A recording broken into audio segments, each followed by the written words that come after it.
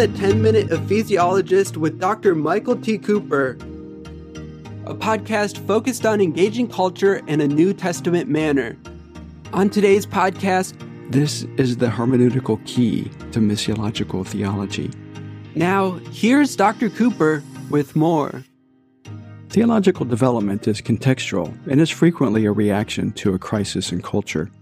As far back as the ecumenical councils of the first 6 centuries of the Church, theology has responded to context, and always well.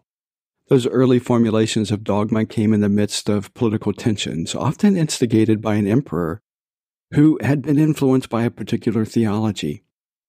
In our modern era, neo-orthodoxy reacted to the crisis in post-World War I Europe as it wrestled with the reality of how culture arrived in such a place. Similarly, fundamentalism countered modernism in post-World War II America as it set out to preserve the fundamentals of the faith in a context of scientific and theological challenges. Likewise, a unique American dispensationalism emerged in part due to the Cold War in an attempt to set the United States in the context of the Book of Revelation, with the hope of the imminent return of Christ to rapture the church from turmoil. Theology's preoccupation is looking for meaning about God in the here and now. It attempts to make sense out of our circumstances in light of a particular view of who God is. In this way, a missiological theology is a response to the need for the church to effectively engage cultures around the world with the stories of Jesus. It is ontologically theocentric and functionally missional. In this podcast, I'll attempt to lay out 3 key ideas that make up the ontology of missiological theology: wonder, discovery, and curiosity. Missiological theology is best understood as a historical, contextual, narrative theology imbued with the true and real stories of Jesus that are made alive today. Even more so, missiological theology is a theology of wonder, of discovery, and curiosity. By wonder, missiological theology marvels at the majesty of God.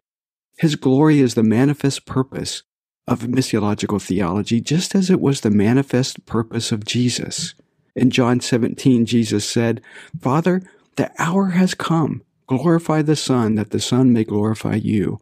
I glorified you on earth, having accomplished the work that you gave to me to do. And now, Father, glorify me in your own presence with the glory that I had with you before the world existed." That glory is ultimately revealed in John's apocalypse.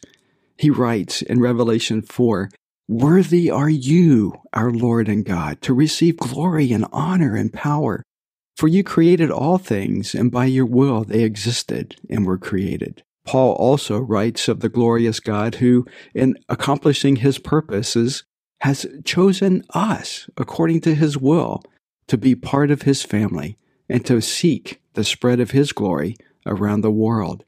In Ephesians chapter 1, Paul writes, "Blessed be the God and Father of our Lord Jesus Christ, who has blessed us in Christ with every spiritual blessing in the heavenly places, even as he chose us in him before the foundation of the world, that we should be holy and blameless before him.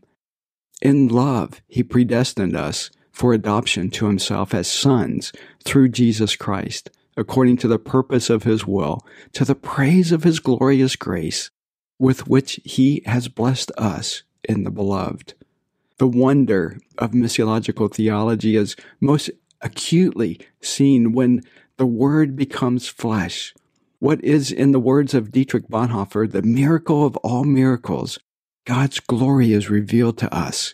In a most spectacular appearance, the God become human invades our history so that we might know his story, the grand story, where every ethnic group in a beautiful tapestry as God's image bearers unite in wonder and marvel at his awesome sight. Missiological theology is not overly concerned with philosophical formulations about God.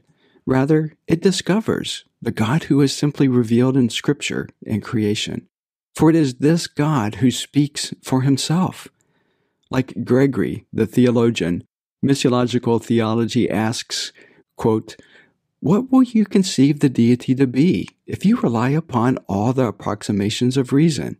Or to what will reason carry you, O most philosophical of men and best of theologians, who boast of your familiarity with the unlimited?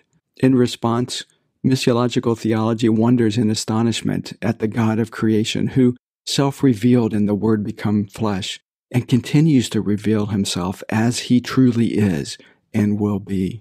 Additionally, missiological theology is on a quest of discovering what God is doing in the world. His will, according to Paul, is to reconcile all things in Christ. Missiological theology understands that purpose will be accomplished. God will do what he has set out to do.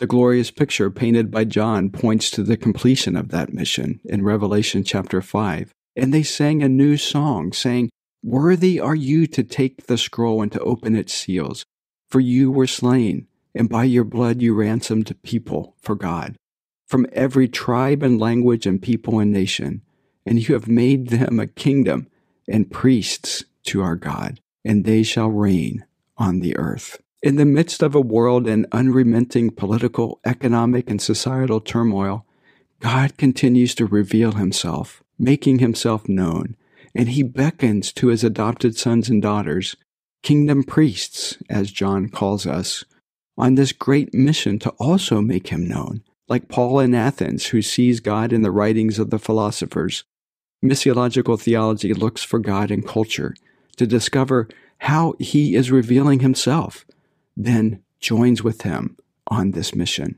Missiological theology is consumed with the amazement of God, whose mission we join as co-laborers.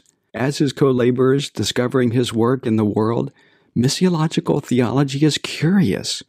More precisely, it is curious about people, their stories or history, their beliefs or worldview, and their customs or their culture. Missiological theology has an insatiable drive to hear and learn about others.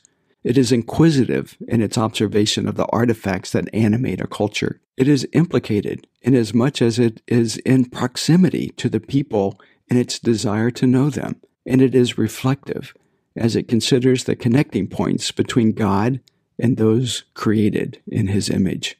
In its curiosity, missiological theology is gospel-oriented and interested in the clear communication of Jesus in such a way that he naturally connects to the cultures whose boundaries he established. It produces that aha moment in the life of a cultural actor and results in identifying with Jesus' life and work. Simply stated, missiological theology's curiosity is the theologically, culturally, historically, and religiously informed communication of the person, works, word, and will of God. Such communication is faithful to the unchanged true stories about Jesus that are meaningful to people in their particular contexts.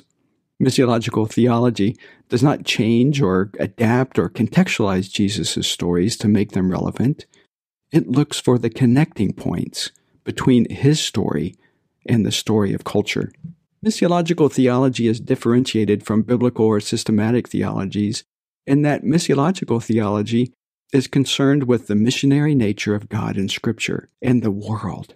In its wonder, discovery, and curiosity, missiological theology considers Scripture's grand narrative of God's relentless missionary pursuit of relationships with his creatures and his mission to unite all things in Christ. This is the hermeneutical key to missiological theology. David Bosch claimed God's very nature is missionary, and missiological theology captures God's missionary nature as expressed throughout the 66 canonical books of the Bible, as well as in his activity in the world. It sees a thread of God's self-revelation beginning at creation in Genesis and ending with the consummation in Revelation. Ontologically, its very nature reflects a passion for God's glory, God's mission, and God's people.